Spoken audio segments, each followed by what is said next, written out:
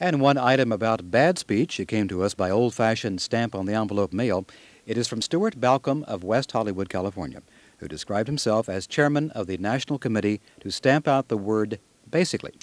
Basically, what he has to say is that we are basically addicted to this overused, predominant, and useless word of the 90s. He counted 6 of them in one recent item. Mr. Balcom writes, if you eliminated well, like, I mean, and you know from the language, half the population would be rendered mute, which he considers an attractive proposition. And, he goes on, those who could still speak would only have half their vocabulary left. And then he writes, you would have to find more material to fill all that empty airtime.